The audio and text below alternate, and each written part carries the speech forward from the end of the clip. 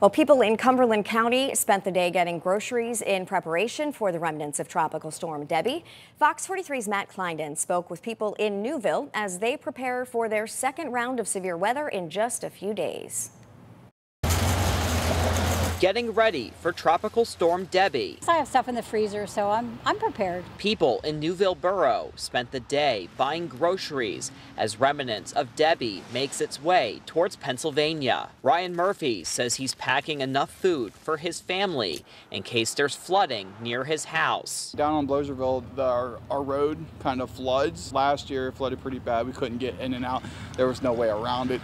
So we're just, getting a couple things so we can last for the past couple days. Several residents of Connequa Mobile Estates were the victims of intense severe weather a few weeks ago, forcing them out of their homes. Yeah, that makes us a little weary, but we'll see how it goes. Chris Ward says 3 of his neighbors had their homes destroyed by strong winds and fallen trees during the storm on July 18th. He says he's worried about how much rain his neighborhood will get through Friday evening. It's softening the ground a little too much, so a lot of the trees here unfortunately just give way, and that's our biggest concern is the water. Ward says he has a generator in his shed in case the power goes out in his home. He says he and his neighbors hope they can ride out the storm without any issues. We're hoping for the best. Matt Kleindon's Fox 43 News.